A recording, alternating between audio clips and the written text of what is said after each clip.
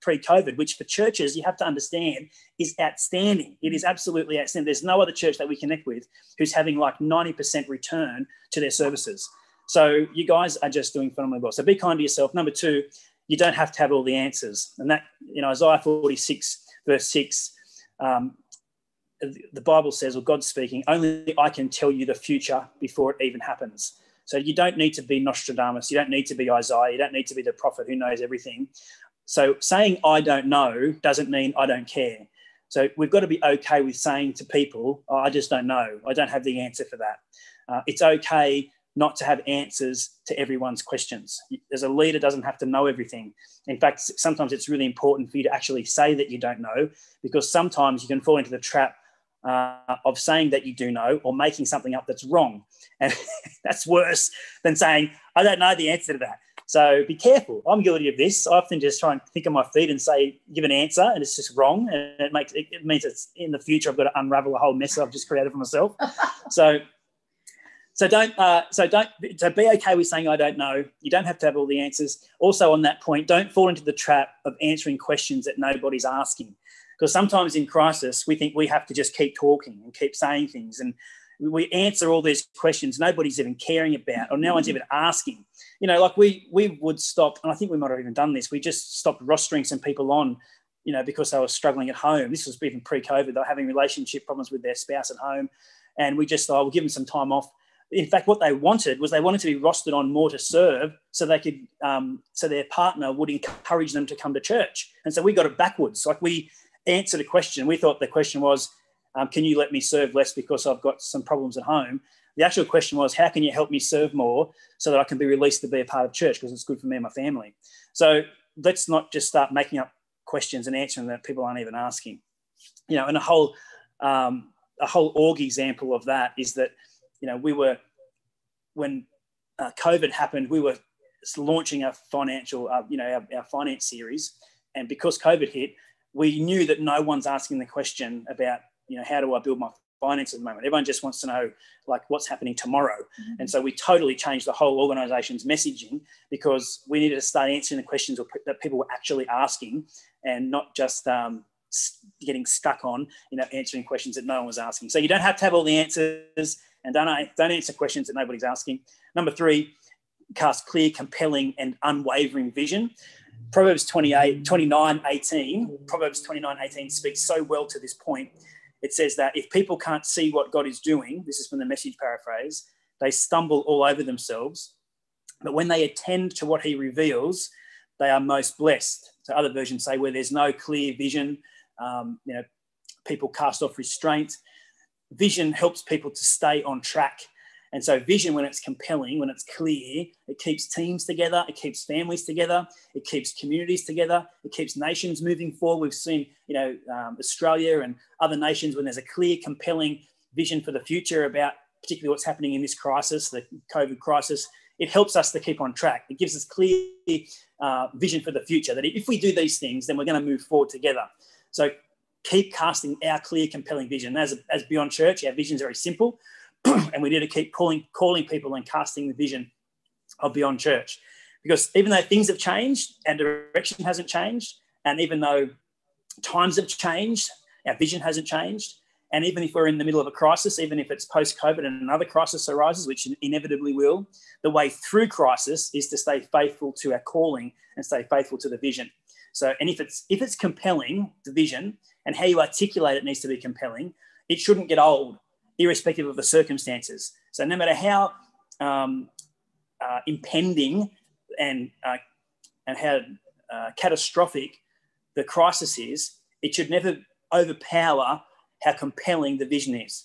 So we need to be asking ourselves that question: am I communicating the vision in a way that it is compelling, that it drowns out the noise and drowns out the distraction of the crisis? Is it, because it should always inspire you. And if you're not inspired by the vision, there needs to be a way in which you can be, refueled and refired and reinvigorated about what it is that you're doing. Take the time you need to take to make sure that you're ready to cast clear, compelling, and unwavering vision for the sake of the people that you're leading. So cast clear, compelling vision. Number 4, call people to the culture.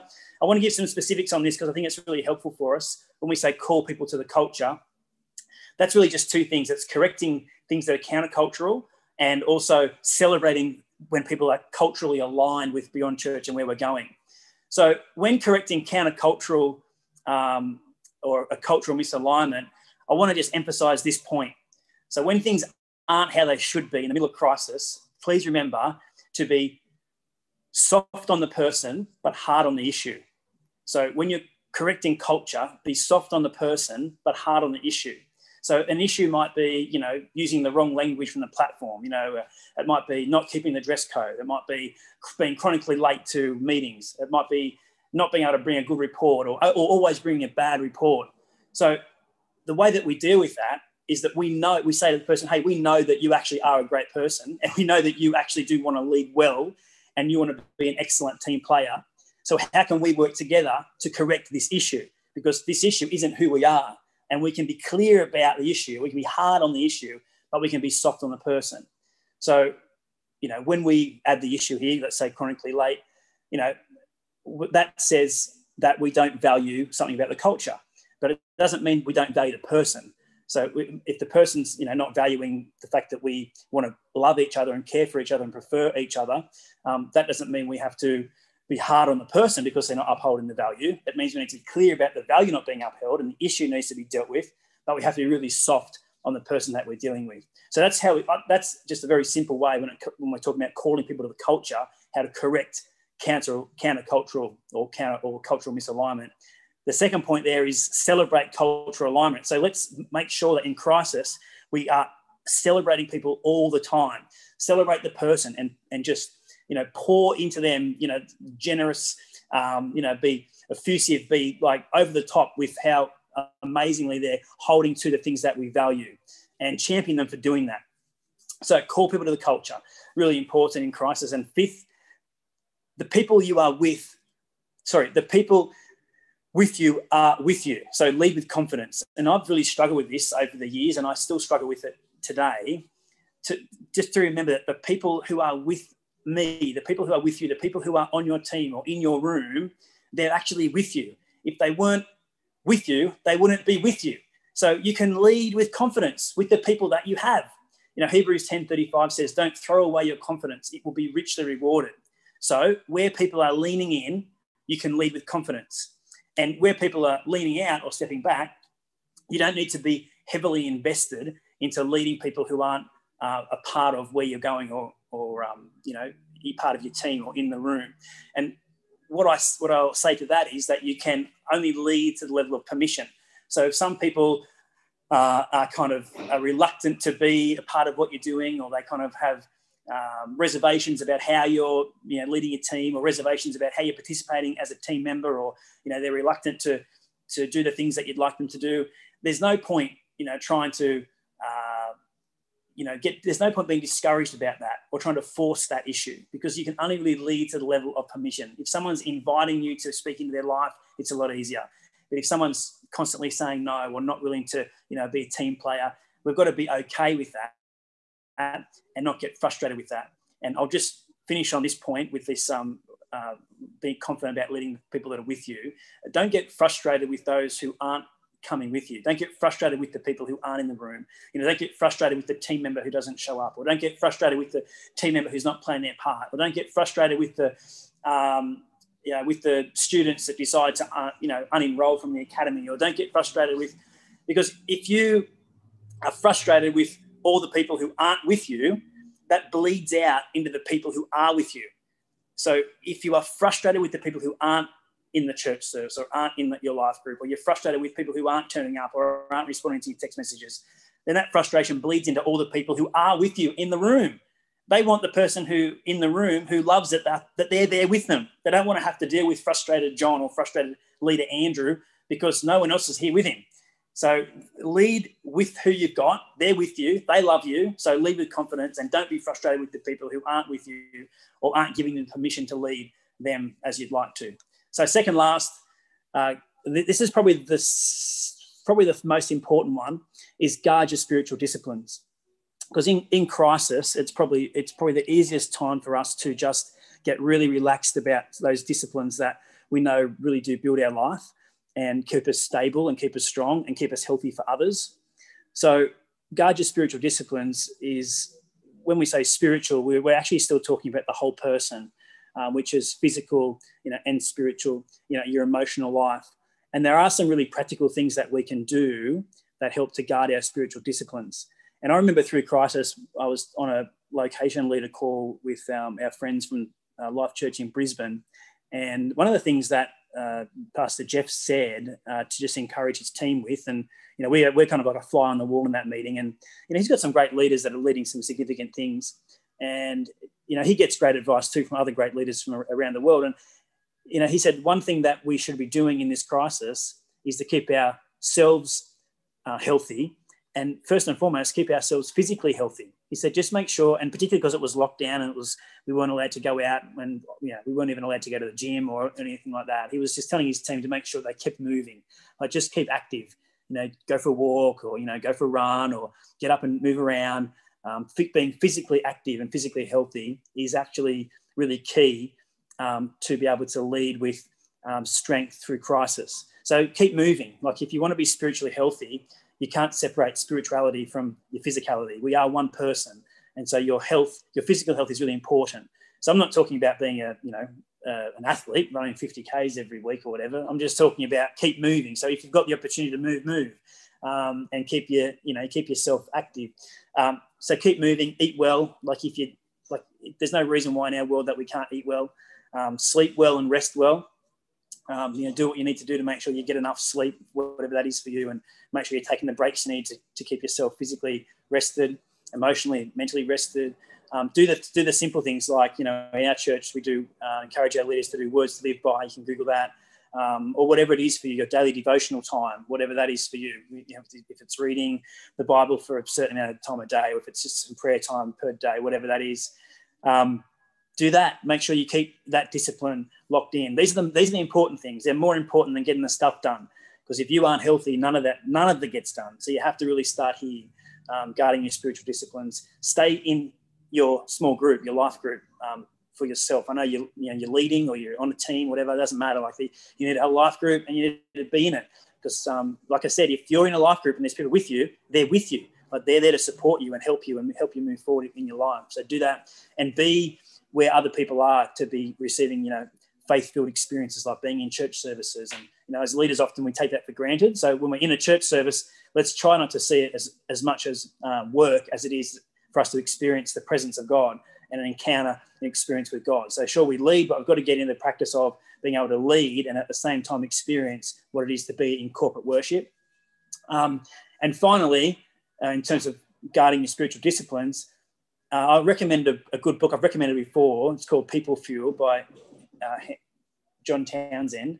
It's really good, and it talks about keeping your people tank full. And there's some people that drain your tank and some people that fill your tank. So make sure you're spending the right amount of time with the right kind of people.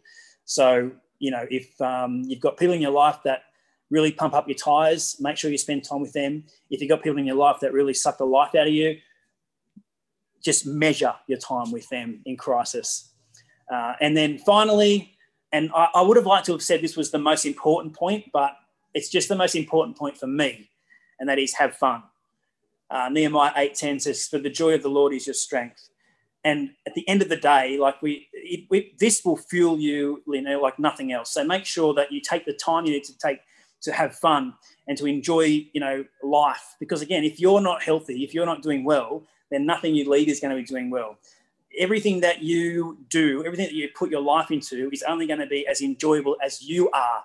So you have to be able to find a way to enjoy life and have fun. So, whatever that is for you, you need to make sure that there's time for it.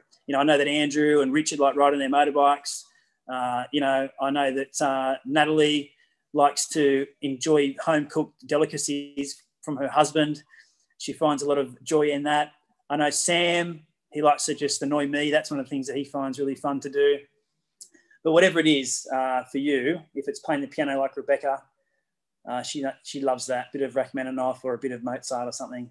Do whatever you need to do to have fun, so that through crisis, you're coming out stronger and you're not drained. So that's it. Those are the 7 things. Hopefully you've got them jotted down. Hopefully it was some practical ways to apply those 7 things, because we are still really leading through crisis right now. Things aren't what they were, and inevitably crisis will come again. So hopefully that's helpful. But what I wanted to do as we wrap up, so we've still got a couple of minutes left, I just wanted to pray for us as we move into our week, because I'm just really thankful. I just want to kind of pray and just, thank God for where he has positioned our church and the people that he's drawn around the life of Beyond Church. So I want to pray. And if, I'm going to pray. We're not going to have a prayer meeting, because prayer meetings don't really work on Zoom, but I just want to pray for you. So I'll do that, and then we can head off into our week. Jesus, I thank you for this amazing group of people. I thank you for what you've called us to. I thank you, God, that we get to be a part of your great rescue plan for this world. Lord God, I just want to thank you for each and every one of these leaders and team members and these amazing people that have said yes to the call of God in their life. I just pray that right now that you would do your work in them to encourage them, to inspire them. Holy Spirit, I pray that you would re-energize them, revitalize their faith life. Lord God, I just pray that the season that our church and our leaders move into is a season of expectation of your miracle-working power in and through their life, for the local church to continue to grow and continue to reach communities and to continue to see lives changed and people saved and brought into your kingdom for your name's sake. So, Lord God, I just pray that as we move into this week, that it would be a productive week, not just getting things done, but growing in our relationship with you and with each other. And that as we move into the things that we've got to get done this week, that we would just see your hand at work in each and every aspect of all we're doing. So, Lord God, we pray for your divine favour on all that we're accomplishing. We thank you that our theme for this year, your favour will fall like rain on our surrendered lives, like showers reviving the earth. I thank you that it's been true for many of us already, even despite the crisis that we've had to work through. And I pray that it will continue to be the truth for our year this year, that there would be favour on all that we do and our lives would be full and rich, and that we would continue to grow into what you've called us to. And just pray this in Jesus' name. Amen. All right. Thanks, everybody. I won't keep you any longer. You can get back into your life and do what you got to do. You're doing Thanks, guys. Bye.